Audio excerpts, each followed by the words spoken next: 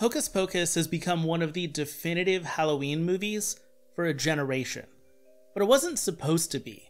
In fact, Disney had very little faith in the film, and in a year where the company was releasing 2 Halloween movies, the studio chose to highlight only one, tossing Hocus Pocus to the side. So, what happened? How did the Sanderson sisters become so popular? And how did the movie go from a failure to a cult classic?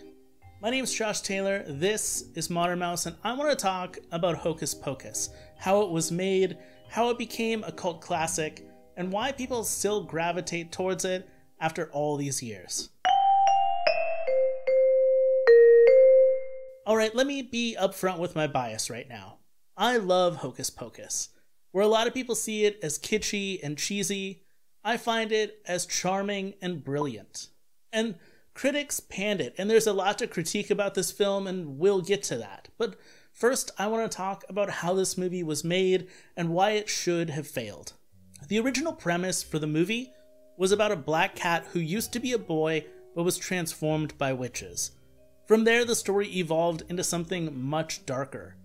A story about a group of kids trying to save Halloween was pitched in 1984 to Disney, and they ended up buying the script. Think of it as Stranger Things, but instead of saving a friend from the nightmarish place like the Upside Down, they were looking to save a friend from the clutches of witches. Hoping to up the production, it was also pitched to Steven Spielberg's Amblin Entertainment, but Spielberg began seeing Disney as competition around that time and opted not to add his name to the film as a producer. From there, the film went through several rewrites because Disney wasn't really interested in a horror movie. Screenwriter Mick Garris added more humor to the script and continued to rewrite it, but the film sat in limbo until 1992 when Bette Midler showed interest. That's not to say that she changed the script. On the contrary, she stated that shooting Hocus Pocus was the most fun that she'd ever had working up to that point. And Bette Midler was a big deal, but before she signed on to make Hocus Pocus, she had been a powerhouse in the entertainment industry. She'd been nominated for Best Actress at the Academy Awards, and had won several other awards at the Golden Globes, the Emmys, the Tonys, and the American Comedy Awards. She sold out arena tours with her music and performed both off and on Broadway. Bette Midler was a bona fide superstar by the time she did Hocus Pocus, and her involvement is what led to the project getting made, and quite honestly, may have been the only reason Hocus Pocus saw the light of day. Rounding out the trio of witches was Kathy Najimy and Sarah Jessica Parker. Najimy had worked with Disney before, and had a major hit the year prior to the release of Hocus Pocus as Sister Mary in Sister Act opposite Whoopi Goldberg. Parker was still young in her career, despite having a few major roles in films like Honeymoon in Vegas or on the TV legal drama Equal Justice. She was still years away from her breakout role in the HBO show Sex and the City.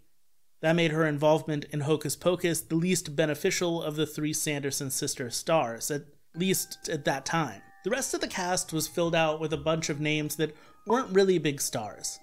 For the lead character of Max Dennison, Omri Katz went on to play the part, but originally producers were hoping to get Leonardo DiCaprio, who had just come off of having a good run on the TV show Growing Pains, but he opted to star in the film What's Eating Gilbert Grape rather than in Hocus Pocus. The most notable thing that Omri Katz had done up to that point was a short 1-season run of the Fox kids show Erie, Indiana, a spooky show that I personally remember, but most people have probably forgotten about, since it didn't have the support of a show like its rival Who's Afraid of the Dark, which was on Nickelodeon, but I digress. With the cast in place and Kenny Ortega coming on to direct right after doing Newsies, the film started shooting in 2 different locations. One in Burbank, California at the Warner Brothers and Disney backlots, and over in Salem, Massachusetts. But once the film got into post-production, Disney had a serious dilemma. At the same time, Henry Selick and his team had been making the stop-motion animated film The Nightmare Before Christmas, and with both movies having a Halloween theme, Disney had to choose which could come out around that holiday. Theoretically, they could have released both within a few weeks of each other, but they felt like that would be sabotaging their own pocketbooks. It's a practice that Disney still adheres to today, even with all of the things that they own, like Marvel and Lucasfilm and Pixar and Disney. They try to spread out all of their releases in a calendar year, so that one of their movies doesn't really ever have to compete with another. But The Nightmare Before Christmas was the priority. It ended up getting an October 29th, 1993 release, the weekend of Halloween. Meanwhile, Hocus Pocus ended up with a July release. The thought process behind it was that a family-friendly film like Hocus Pocus would still do well in the summer because kids were still out of school. The problem is that 1993's summer release calendar was pretty stacked.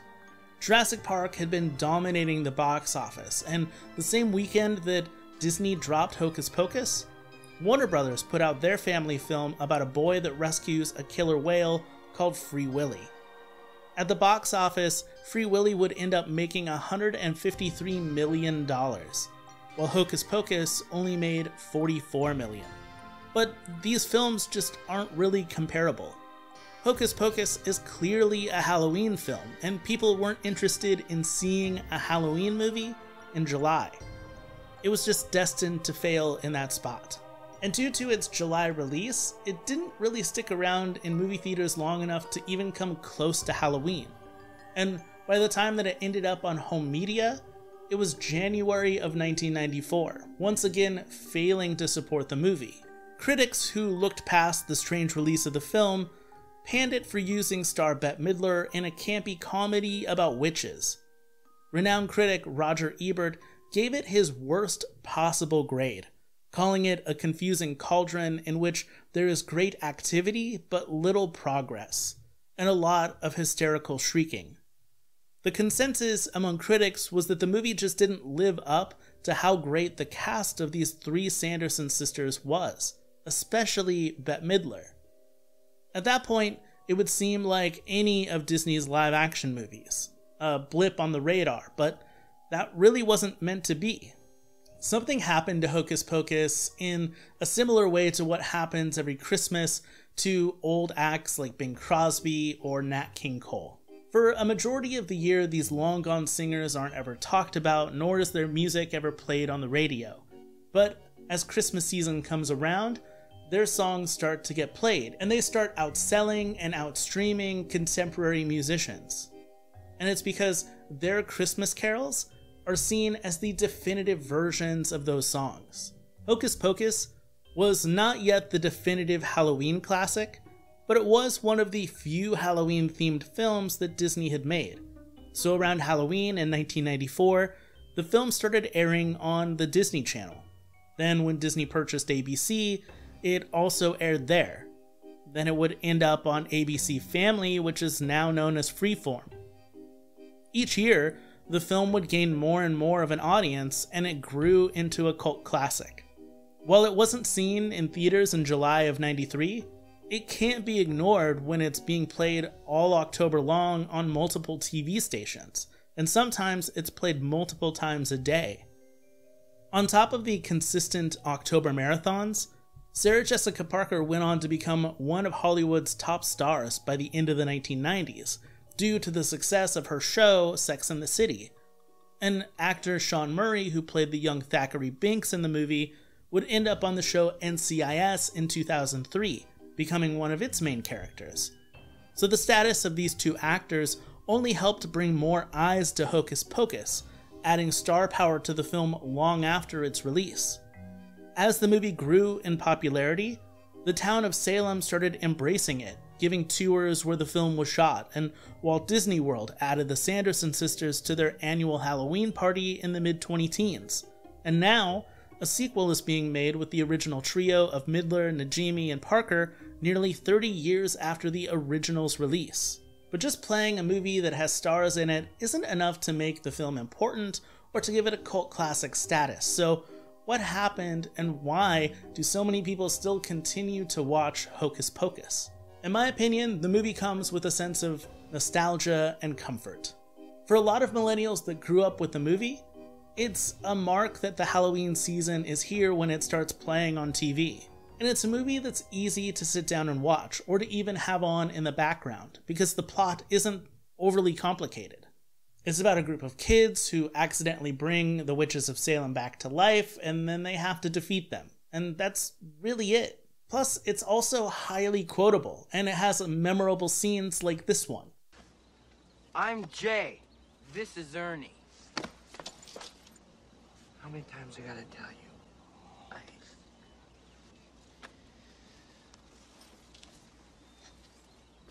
This is Ice. Or I've seen this one rolling around on social media. Oh, look. Another glorious morning. Makes me sick. Another major factor is that Halloween is an all-ages holiday, but a majority of the entertainment is always veered towards adults. Haunted houses and horror movies are just too scary for kids. And even though there has been a plethora of family-friendly Halloween movies in recent years, when Hocus Pocus came out, that wasn't the situation. Its longevity, in part, comes from the lack of other films within its own genre, and it being a leader in that genre in the first place. The movie also benefits from its timelessness. It isn't a movie packed with technology from the 90s, nor does it rely on lots of CGI that's aged poorly. Hocus Pocus is lucky that the 90s style and aesthetic of grunge and autumn still holds up. Flannels, sweaters, black leather jackets, that was the style then, and it's still in fashion now. And the decor and Halloween costumes rely less on pop culture of the time, and more on classic outfits that still hold relevance. I think this is what allows younger viewers to connect with the movie.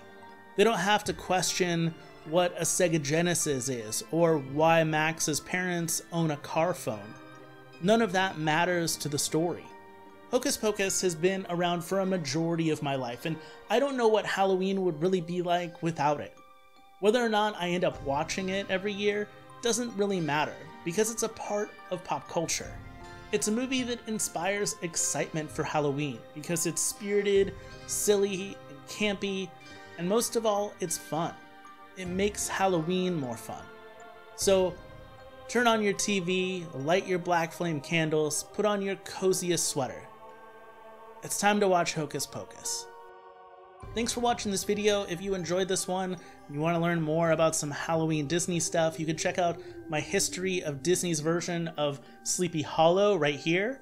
And if you have not, make sure to subscribe to the channel because I do all kinds of TV and film analysis and history all the time, especially Disney.